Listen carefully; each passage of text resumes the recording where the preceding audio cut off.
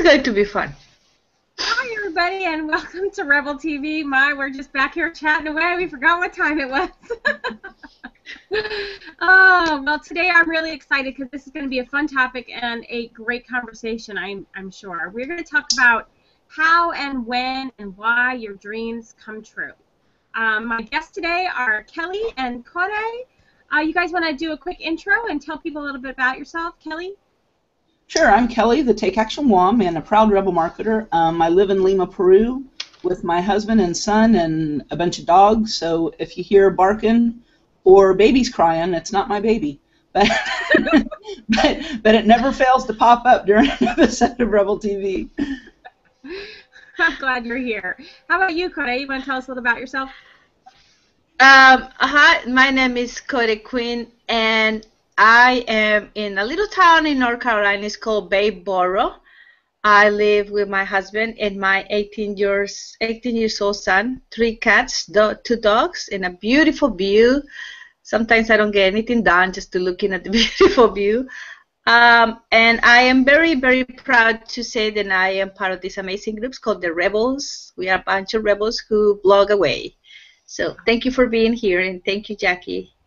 Oh, well, thank you for joining us. I'm Jackie Lee, and I'm your host today. I live in the middle of nowhere, Kansas, with my daughter and my husband, and we have 2 dogs and 3 cats, one of which is an outside cat, but who would like to be an inside cat?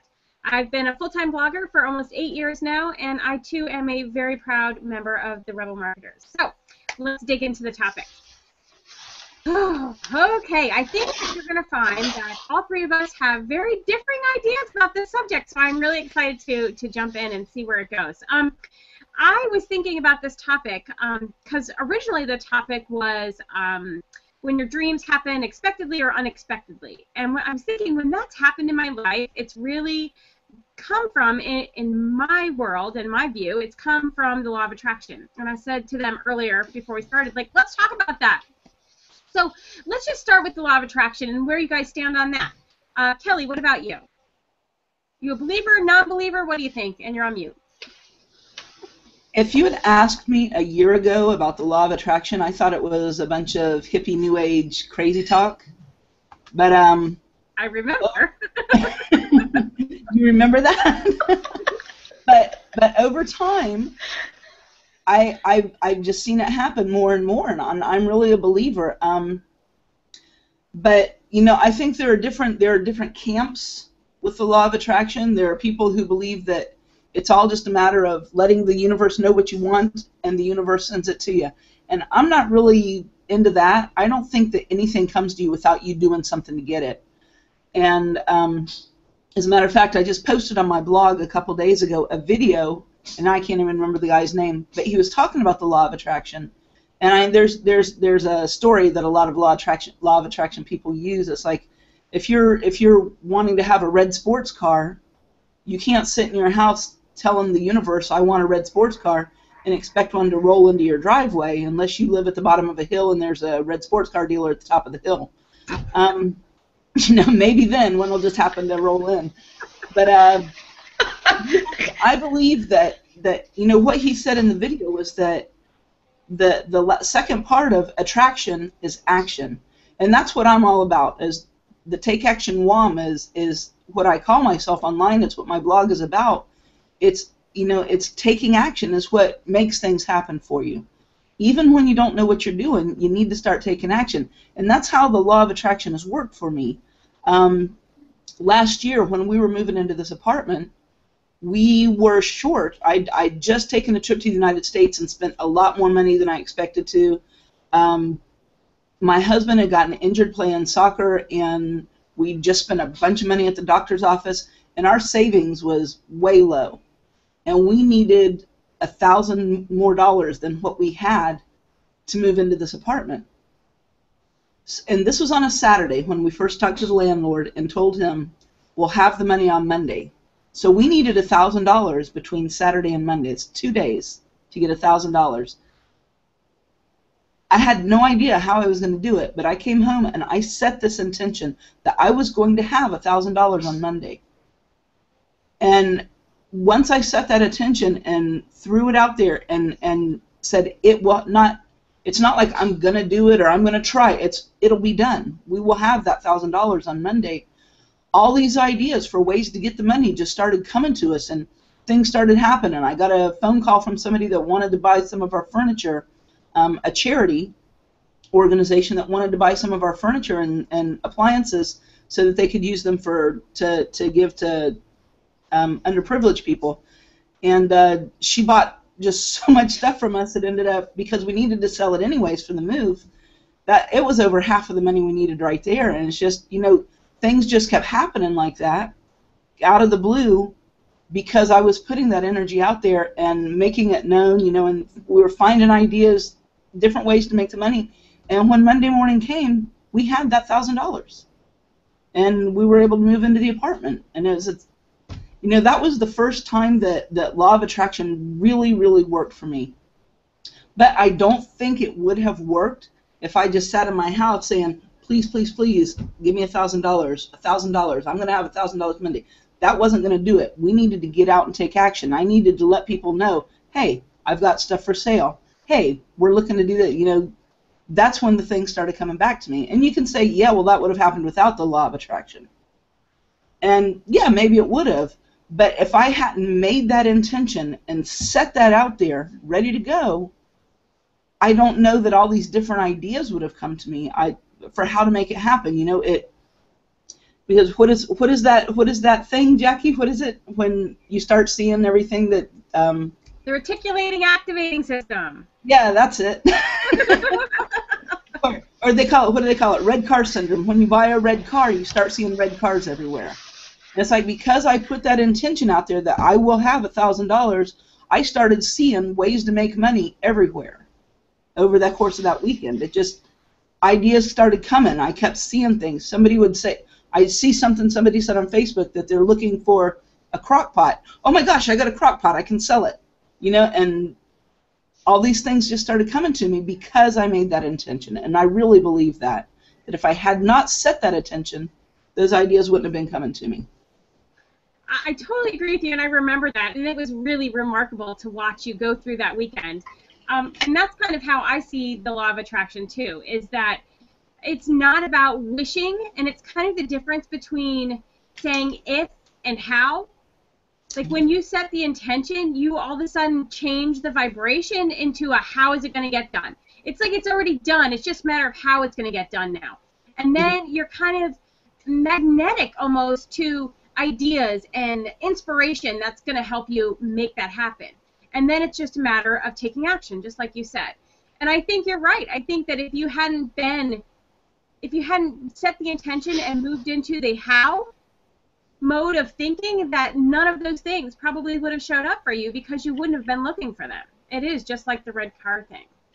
And I think that once you decide that you're going to do it, it's going to be done, and how is just the question that the universe will just bring things, ideas. They're not going to throw it in your lap, but they're going to throw ways for you to make it happen in your lap. And then you have the responsibility to take those ideas and put them into the world. At least that's the way I see it. It's like what Will Smith said. Oh. Sorry, Kelly. It's like what Will Smith said. It's like once he makes up his mind to do something, it's already done. He just has to wait until the rest of the world can see it. That's a good point. I like that one. All right, Corey, what about you? What's your take on law of attraction? Oh, wow. The law of attraction and we have a beautiful attraction. I learned about the law of attraction the first time that I got this metaphysics book. And I learned that in the universe is ruled by 7 laws. And one of them is the law of attraction. And then I did what a lot of people does, make the list, ask this, and take action. Well, however, on the back of my mind, I always had thought, well, if the law of attraction works for good things, and it's not you who running the show, but it's your subconscious mind, so maybe that's why things that I don't want happen in my life happen, because I'm attracting them with my subconscious mind. Then I learned about this technique, and I have been studying with this. He's my mentor, not physically, but through his videos. And the law of attraction exists, absolutely yes, because it's one of the laws of the universe. However, I don't think we can manipulate it. Because if we do, then when we manipulate the good, we bring the bad as well. I believe now so firmly that my job is to clean my energy, because everything that it comes to me is a memory. And my job is to clean and let God to guide the rest. It's like saying, okay, I try my way. I try to manipulate the law of attraction. I try to get up in the morning and make a list, and I will get one or two things. And I would be like, okay, what happened to the rest? Why it didn't work for this, but it worked for that? For instance, when I was living in Japan, the coats over there are very small. And I have, I'm a kind of front big lady, so I didn't fit in a lot of other coats. So when I was in Japan and I was coming to United States for vacations, I thought I need, and it was like this, it just came to my mind, I need a red coat, 100% wool, red buttons, has to be a straight line. I just saw it on my mind, okay? This red coat, red buttons, straight line. I'm a what they call petite woman because I'm very short on the waist, and I don't want to pay more than $100. And I remember telling to my ex-husband, hey, I want this. And he said, where are you going to buy that with $100? And I said, I don't know, but it just came to my mind. Well, I came to United States, Kansas City back then. It's something I dislike in life is to go shopping. I just don't like shopping. I run out of clothes before I go shopping. But that day, my mother-in-law said that if I can go with her to do a shopping, and I felt bad to say no. So I went with her. And at the end of the shopping, which for me was like, oh my gosh, she's shopping more than an hour. That's too long. So I told her if we were done, a very polite way to say, you know what, this is more than torture to me. So she said, oh, yeah. On the way out, it was this beautiful coat on a mannequin. And I just picked and I said, oh, my God, that is my coat. I got inside and I said, do you have that in medium petite? And she said, whatever it is the one in the mannequin. We don't have another one. Well, what did you know? It was my size. And guess how much I paid for it? $99 because it was 50% off. It was the last coat, and it was $200 and some. After the discount and with the taxes, I paid $99. And I thought, well, the law of attraction works. But then I got scared because I thought, well, that means when I think about something bad, it comes as well. And that's when I got like, okay, so we might not perhaps live our life manipulating the law of attraction. And then, somehow I got introduced to this technique, and my mentor said, you don't manipulate anything because it doesn't work. Because every second we get 11 billions of information, and we are only conscious of about 50. So when we think that we are manipulating 50, the other rest are playing on the back of our subconscious mind. And the way that he's explaining is like when you go in your house, right, and you are in the kitchen and you have a little CD playing on your bedroom, and your son is in the other bedroom and your husband is in the garage. All those things are happening, but because you are in the kitchen paying attention only whatever you are doing, doesn't mean the rest of the house is not going on. And that's how he explained the subconscious mind works. He said you are aware of only 50, but the other, that's why the law of attraction doesn't work most of the time. And that's why bad things happen to us as well.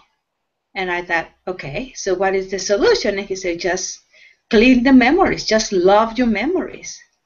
And it's very easy, just 24/7 repeat in your mind, thank you, I love you. And God will give to you what is right for you. And for that moment on, I'm like, okay, was nice to get my red coat, but I do not want all the rest things that it came with, because at the same time I got a lot of bad things came to me. And I'm like, okay, that was the subconscious mind. It was not my fault. But it definitely exists because it's one of the laws of the universe. However, 10 years ago, I lived by it. I would get up and make a list and repeat in the morning and the afternoon and all this. And some of the things were very rewarding. Some of them, they were not. But I was always thinking about the other law. Then you say every action has a reaction. So what I mean is, if you want to manipulate the law of attraction, it's going to change in another way. So it's going to be a reaction. Why not just to clean and let God to give, or the universe, or whatever I choose to call it, God. Nobody knows better than God what is best for me. So that's what I live by now. So that's wow, my take on the law of attraction. That's really interesting. I like that perspective. So when it comes to your dreams coming true, do you have a story that you'd like to share about a time in your life when a dream has come true? And whether it's been from law of attraction or however you see it coming to fruition, like, just tell us that story. Kelly?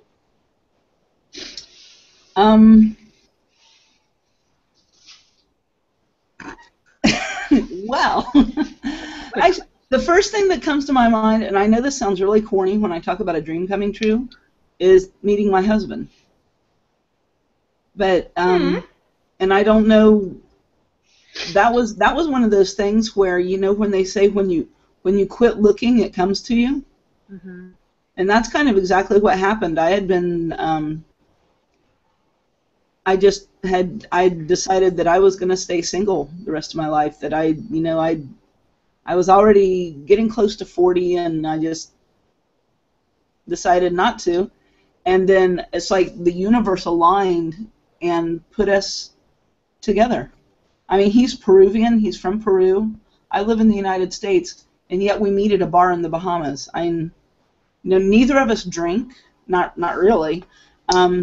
Neither of us are the kind of person that goes out to bars, and yet we both got talked into it that night. My sister talked me into it. His cousin talked him into it.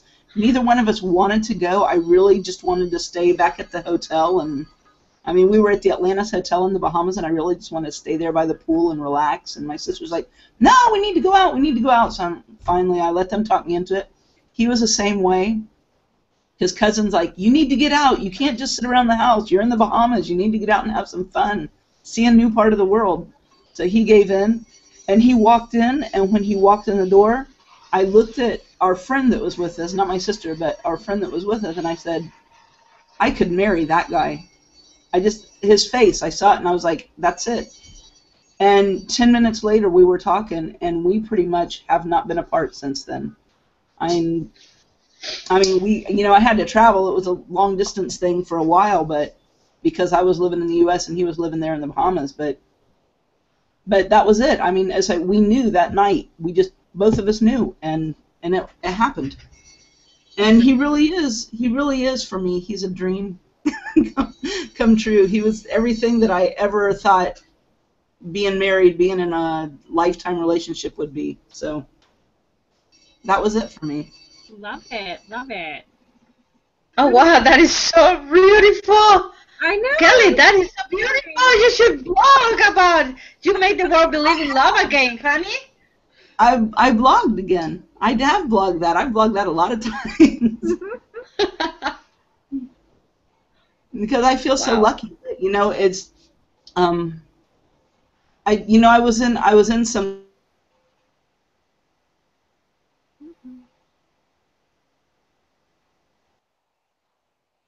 We lost you, Kelly.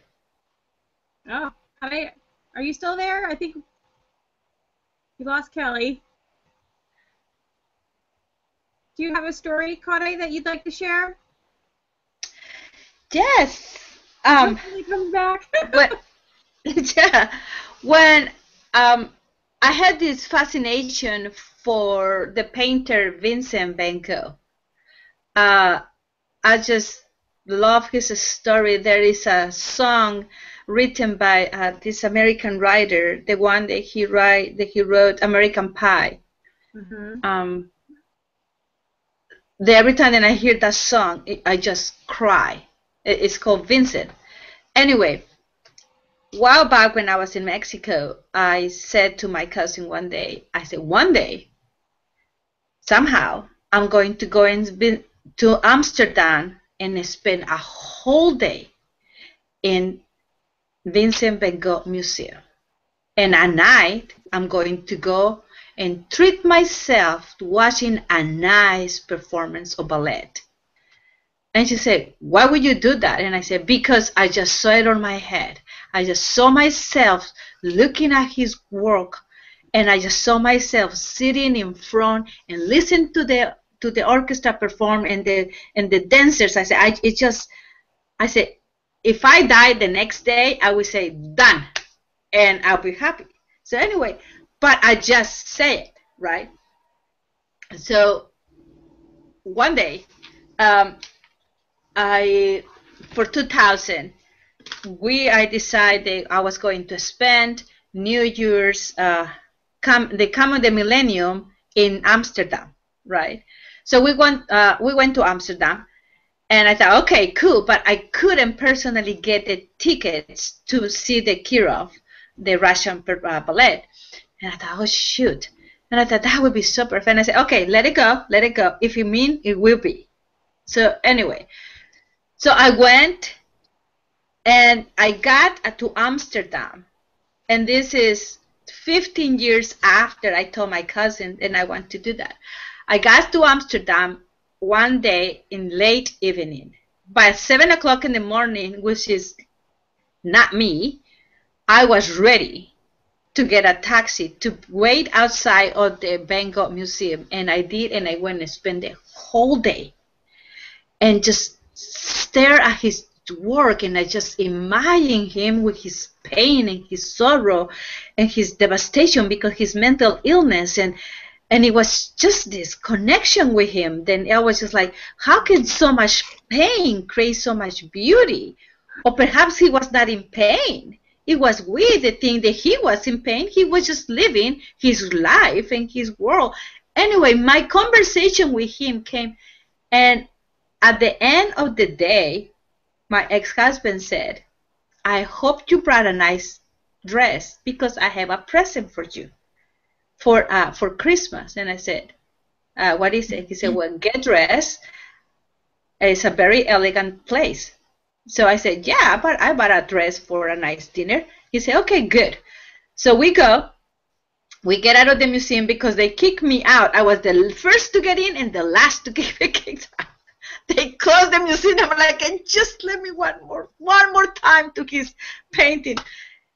And we got to our dinner, and then we got to a taxi, and we drive in, and we went to see the ballet at the Kirov dancing the Lake of the Swan. I saw the sign, and I start bawling. And like, oh my God, I'm sorry, God, and I doubted you. I'm so sorry. And I get in there, and the tickets were right next to the orchestra. And to hear the music of Tchaikovsky playing, and the last part of the ballet, and when she goes and supposedly die and all that, and my ex-husband said, okay, let's go. I said, no. I said, she's going to come out alive. And she said, how did you know? I said, hello, I've been waiting for this moment all my life. I read the play, honey. I read the ballet, everything. And he's like, oh, I knew you like it, but not that much. I didn't want to get out of the theater. And I remember getting out of there, and I wear still very high heels, skipping like a little girl, jumping up and down. Yes, I did it, and dancing and running. And my ex-husband like, did you mind? And I said, no, I'm happy. And the world can know it. I said, I saw Van Gogh, and tonight I saw Tchaikovsky, and I say, two of the most men in the world suffering connect with me. Why? I don't know, but it was, even now, I'm still so happy just to remember that. why did I have that dream in my head? I don't know. I don't know, but I had nothing. I had never had such a vivid dream that I want to accomplish so much, like those two things. And why it was that I had to have it in the same day, and why it had to be in Amsterdam, I had no clue. But it was like that. It had to be Amsterdam, and it has to be in the same day. Accomplish that. So to me, that is. I have a lot of dreams come true, but one that it came from nowhere, and spell it like that, and then when I accomplish, feel the sense of joy that made me skipping like a little girl. Yes, yes, I did, outside of the theater, and dancing around. To the point that my ex-husband was like, "You are bananas," and I said, "Yes," and I'm so happy. Wow, that is an amazing story. Gosh, you guys, we are totally out of time again. Gosh, it just goes so fast. Thank you, too, for joining me to talk about this. I really, really appreciate having you. And if someone invited you here to watch Rebel TV, make sure you take a minute and look around the site, click the links, and get to know your Rebel a little bit better. They cared enough to send you our way. We'll be back here tomorrow, again, same time, same place. Have an amazing day, and we'll see you next time. Bye. Bye. Bye.